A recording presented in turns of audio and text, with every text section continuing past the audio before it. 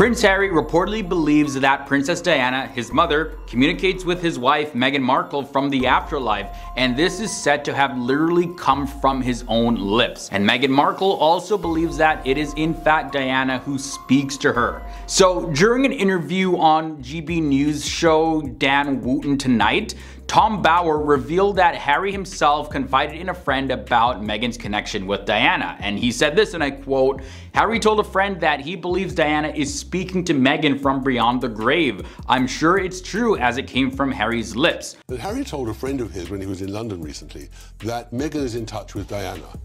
And that Diana is assuring... Princess Diana, the mother.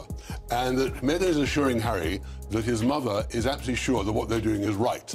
And she supports them absolutely in everything they're doing. So according to Harry, Diana assures them that their actions are 100% right and provides unwavering support despite her tragic passing in a car crash back in 1997. And then Tom Bower went on to emphasize that this is a credible claim, stating that it came directly from Harry. And he then mentioned that Meghan maintains contact with Diana to assure Harry that his mother, Diana, approves of their choices and stands by them. So yeah, I'm not sure if it's like a voice that she's hearing or doing a seance or actually seeing apparitions of Diana, but I'm always skeptical of anyone who claims to be hearing from someone or something, especially when it's one-sided like this. Now, in hearing all this, Dan Wootton pointed out that Diana would likely be displeased with the ongoing rift between Prince Harry and his brother, Prince William. And his guest, Tom Bower, acknowledged Harry's need for reassurance and stated, yes, but he needs assurance. With Harry living a life of complete and utter fantasy and in denial. And Meghan has found the perfect vehicle to reassure him that all is well by telling him that his mother approves of everything he has done. And Meghan, who has kept her silence, who this week was hugely humiliated. No Dior contract, Spotify off as we predicted, Netflix problems as we predicted. That's from the lips of Tom Bower. So does Harry need reassurance to make things right with his brother? Yeah, I guess so. This is definitely a strange claim, guys. But either way, following their decision to step down from their royal duties in 2020. A royal announcement that is sure to rock the United Kingdom, and fans of the Duke and Duchess of Sussex, Prince Harry and Meghan Markle just announced that they are, quote, stepping back from their senior roles in the royal family. Harry and Meghan have resided in Canada, and then they moved to Montecito, California with their children Archie and Lilibet. And the couple's relationship with their royal relatives have remained strained, as evidenced by Harry's recent visit to the UK, during which he did not meet with his brother or father, King Charles, at all. However, royal expert Richard Palmer believes that there is a possibility of the Sussexes being welcomed back into the royal family in the future. And he said this during an episode of Daily Express Royal Roundup. And he said this, I quote, "I'm sure the king would welcome them back. I mean, he's quite keen to heal the family rift, but it's obviously very raw at the moment and it's very noticeable." Now guys, I'm not a Ghostbuster or anything, so I won't comment on whether or not something supernatural is going on here with Meghan and Harry. But what I do know is that oftentimes these types of tactics are used as a form of coercion to get someone to do what you want them to do. Meghan Markle and Prince Harry might actually be changing their names as a final act in representing their breakaway from the royal family. While there is nothing indicating that Harry and Meghan will drop their royal titles of Duke and Duchess, speculation has been circulating that Prince Harry and Meghan Markle are considering a significant rebrand that involves changing their surname. According to reports, the Duke and Duchess of Sussex, who have been making headlines since stepping back from their royal roles, are contemplating adopting the name Spencer as a tribute to Prince Harry's late mother, Princess Diana. Experts suggest that this is a strategic move that aims to align them with Diana's enduring legacy.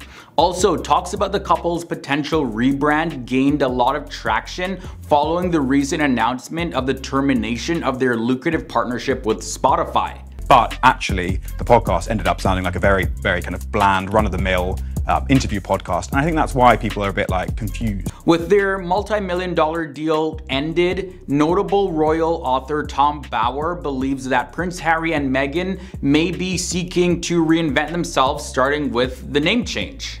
According to Tom Bower, both Meghan and Harry have a deep admiration for Princess Diana, and Meghan has reportedly proposed the idea of dropping the name Windsor and adopting the surname Spencer.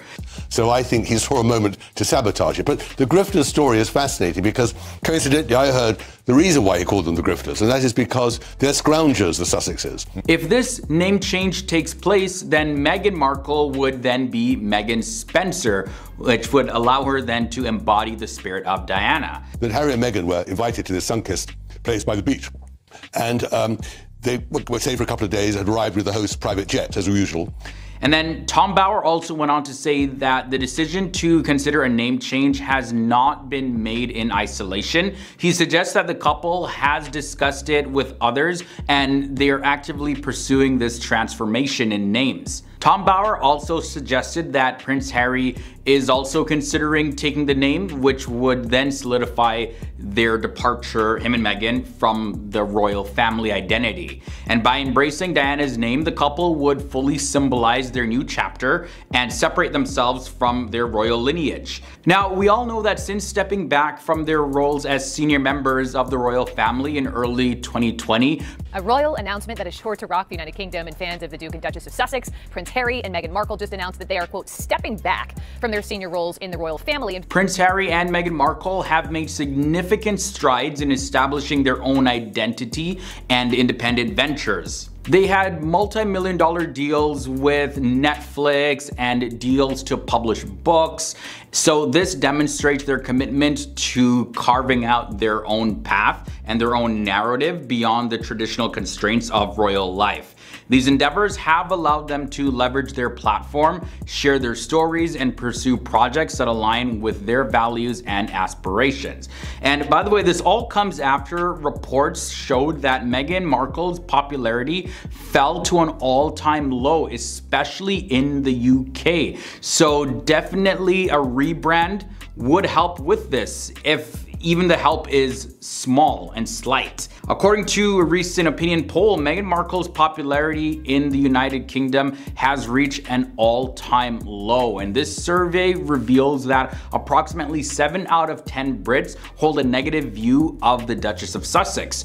Her net favorability rating with the British public has dropped to a record low of -47%. And this represents the lowest rating since YouGov started tracking her favorability back in 2017. Now, in comparison, Prince Harry's favorability rating experienced a slight decline of 2%, reaching -36% compared to -34% in April of 2023. Prince Harry and his wife Meghan, Duchess of Sussex, have been involved in what the couple's spokesperson is calling a near-catastrophic car chase involving paparazzi. Recently in New York City, Meghan Markle and Prince Harry experienced a distressing incident involving being in pursuit by the paparazzi. Their spokesperson described it as an intense and highly dangerous situation. However, some individuals, including certain British tabloids, have raised doubts about the couple's account, suggesting that they may have exaggerated events for attention.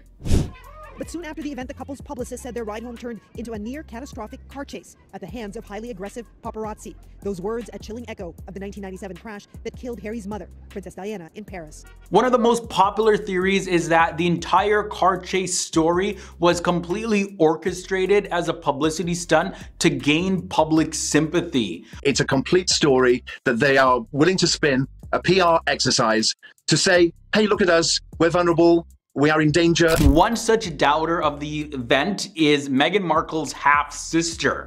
During an interview with GB News, Samantha Markle, Meghan Markle's half-sister, shared her perspective on Meghan's connection to Princess Diana, describing it as a little bit eerie. Hands on stones. I think, there seems to be an obsession. Let's not forget the Lifetime drama, Escaping the Palace, wherein at the end of the drama, she is depicted dying similarly to how Diana did. Now, if that's not a little bit eerie and that's not a little bit obsessed.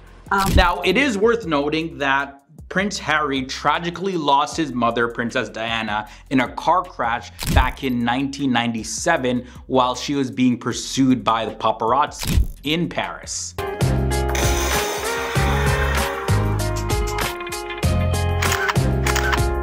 But let's get back to what Samantha had to say about this. Samantha mentioned that Meghan has made comments and remarks that remind her of Diana's tragic passing. Samantha also expressed her belief that Meghan should refrain from portraying herself as a victim in situations like this. She then recounted instances of Meghan Markle wearing Princess Diana's perfume, as well as channeling Princess Diana, and also mimicking Diana in photos, pretty much pointing to Meghan Markle wanting to be Diana in every single way. Then Samantha went on to add this, and I quote, "How is it near catastrophic? Because your imagination says so." Was there makeup melting?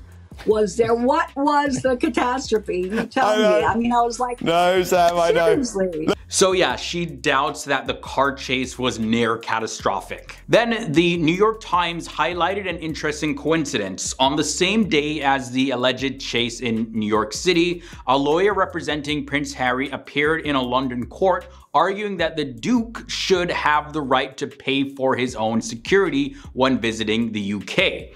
This coincidence fueled speculation and added to the conspiracy theories that Meghan Markle and Prince Harry, the Duke and Duchess, were completely exaggerating the events of this incident. Police said their ride home turned into a near catastrophic car chase at the hands of highly aggressive paparazzi.